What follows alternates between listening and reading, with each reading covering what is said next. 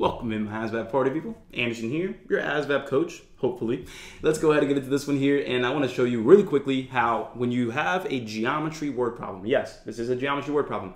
The moment you have a geometry word problem, remember that you have a massive advantage. That advantage is formulas.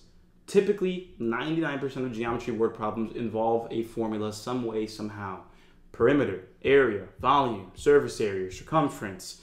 You know, all these terms have formulas associated with them. So you want to pay attention to that because all you have to do is memorize the formula, which we can all do that. We all have that power. And then from there, well, what are we plugging in and where? That's it. So let's go ahead and get into it here. And I'm going to show you exactly how this works. The question reads, hey, what is the perimeter of a square?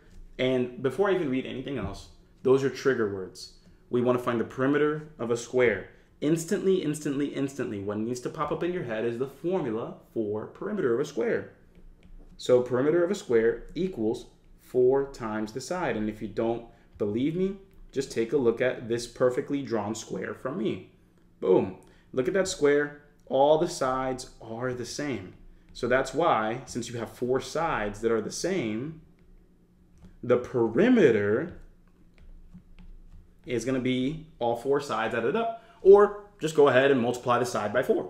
Same thing. Multiplying by 4 means adding it by itself 4 times. So with that said, let's go ahead and plug in the information we have, solve it, and we're done. Here we go. So it says, hey, what's the side length? Because that's all we need. That's really all we need to solve this. And it says we have a side length of 10. Great, we're done. That's it. That's it. Yes, this problem can be easy, and it is. This one particularly. 4 times 10, that's going to be 40. And since it's perimeter, we keep it as just inches. And there it is. So if you're looking at this right now and you're thinking, wow, okay, that was a little easier than I thought. Or I was freaking out a little bit in the beginning because I saw the word perimeter and I didn't know what to do. Or I thought it was length times width and I was looking for what was going on there.